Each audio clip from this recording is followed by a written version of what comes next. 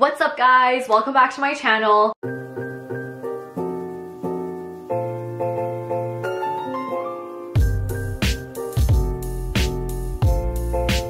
If you guys are new here, my name is Lisa, and in today's video, I'm actually going to be going through all of the possible lash options, kind of evaluating the pros and cons and also which one would be suitable for you. So just a disclaimer, I think most of this video is actually going to be based on the false lashes rather than the other lash treatments, but I really do want to touch upon them first because I feel like a lot of people don't know a lot of some of the other lash options that there is, and by a lot, I just really mean the lash lift and tint, because there aren't actually like that many other ones. So I'm going to quickly go through them in case, you know, you also have monolids, and I think this one is mostly for all of my monolidders out there. I can give you kind of like a better analysis of everything. Just to kind of start us off, I'm going to go through lash extensions, lash lifts and tints, and then falsies that are magnetic. Anyway, without further ado, let's get started.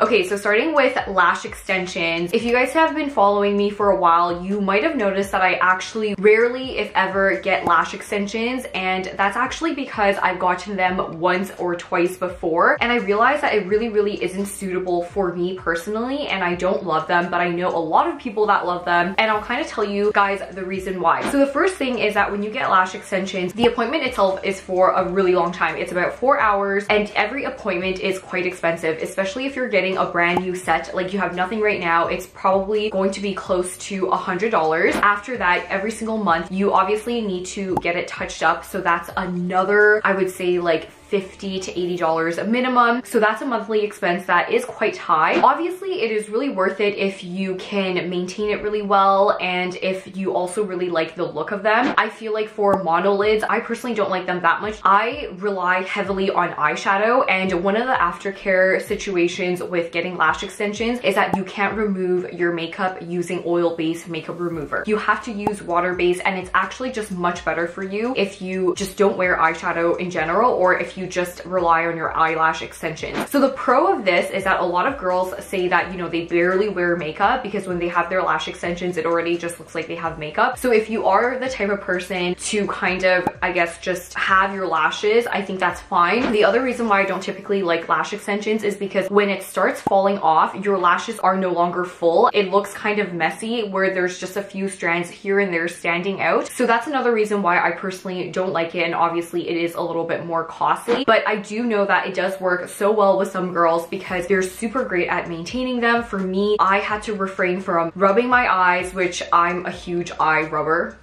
Is that a thing? And I'm also a huge eyeshadow wearer as well as eyeliner. So that's something that I can't personally give up myself. And for that reason, eyelash extensions have never really quite been for me. An alternative that I feel like a lot of people don't actually know, the same lash technicians that do lash extensions, most of them also do another procedure called lash lift and tint. This one is actually the procedure that I absolutely love. I don't get it pretty regularly just because I just never really have the time to go, but the appointment itself is for way less time. It's like, I would say 30 to 45 minutes. It's nowhere near the amount of time that you do for lash extensions, and also the price is so much cheaper as well. It's also a lot more natural looking because it's using all of your real lashes and not extending and adding on anything else. And also, I just feel like if you are someone who already likes their current lashes, or if you already have long lashes to begin with, this is actually a really great option because it just really curls your lashes for you and it keeps them up. The difference between this procedure and just like not getting it is that, number one, when you curl your lashes, let's just say this is kind of like the base of your eye and these are your lashes. When you curl your lashes, because of the way eyelash curlers function, your lashes will curl kind of like this. This is where the clamp kind of goes, and then it will fold up like this. But when you actually get a lash lift, the entire eyelash is actually extended like that. So the entire lash will be completely lifted. You're actually adding a few more more millimeters to your lash length because it's actually going from the root instead of from, I guess, like this awkward little angle. Another thing is that if you have lighter colored hair, like if you have blonde hair or really light brown hair or something like that, these procedures usually also come with a tint. So it also already makes your lashes look a lot darker, and it already keeps that perm in your lashes on for the rest of the month. So you don't really have to curl your lashes, and you just need to put on mascara. Another thing is that this procedure actually lasts a little bit longer than your traditional lash extensions, because I feel like with lash extensions, you have to get a fill maybe about every 3 to 4 weeks, depending on how much you care for them. But with lash tints, it can last up to 6 to 8 weeks, depending on also how you care for them as well. I personally like that option a lot better, especially if you're someone who prefers wearing falsies rather than extensions, and if you are also wanting to not give up on your eyeliner and on your eyeshadow. Okay, so that was pretty much enough of the, I guess, like lash procedures. Like I said, I pretty much liked the lash lifts and tints way more than lash extensions, but once again, this is really personal preference, so I've kind of given you the list of pros and cons for both, and you can see which one is more suitable for you. But moving on to false lashes, so I know that on Instagram I would always wear these false lashes, and so many people would ask me to kind of give like a review on magnetic lashes, falsies in general, so I'm just gonna give kind of my overview of both these lashes. So when it comes to function, this is the main difference between magnetic lashes and lashes with glue. So number one, if you are looking for durability, or just basically if you have a very intense day and you're doing a lot, I would 100% still stick with your traditional false lashes with glue. This is what is honestly still the most durable. If you guys haven't seen my video yet, I actually made a video a while back showing you guys exactly how I put on my false lashes with glue, and everyone needs to go and freaking watch this video, because the way that I put on my false lashes now is very different than I did before. Basically, before I used to put my false lashes over top of my regular lashes, but now I actually glue them from the bottom. Now, the benefit of this method is, number one, it looks